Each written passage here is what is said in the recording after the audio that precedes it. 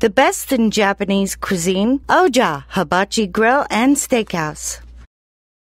I am about the only one that was named in his will that never seen a penny of the Hughes estate. Almost everything else, including the Mormon Church, the Boy Scouts, the city of Long Beach, it's a lot of the universities, almost everybody that was named in the will, even a lot of these people that were so-called relatives of his got part of the estate. I'm the only one that never seen a penny of his estate.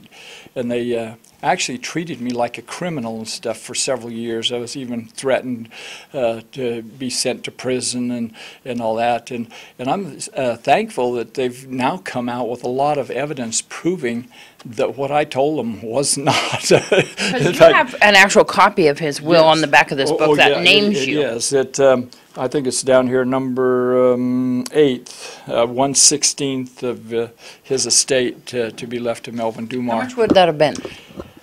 The estimates would have been somewhere in excess of $150 million. Wow. Yeah, that's just an estimate. I think it probably would have been much higher than that. So what was Howard Hughes like? How much time did you spend with him? I only spent about 3 hours with him from the time I picked him up and I drove him back to Las Vegas and dropped him off behind the Sands Hotel. He told me who he was, but at the time I thought he was a vagrant or just an old prospector or something.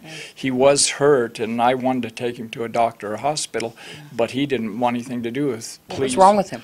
I think I'm not sure. He wouldn't tell me, but I think somebody dumped him. Yeah. Got a hold of him somehow and took him out in the desert and just hit him in the head and dumped him because he was injured. And Bob Darrow, who worked for Howard Hughes, said that he had flown Hughes to the Cottontail Ranch that very night, earlier in the evening, the same night that I picked him up. So I don't know. I just happened upon him and took him back to Vegas and dropped him off behind the Sands. Little did I know that he owned the Sands and the Desert Inn and the Silver Slipper and the Landmark. And he was at the time. At that time, he was Nevada's largest employer. How did you find out that you were in the will?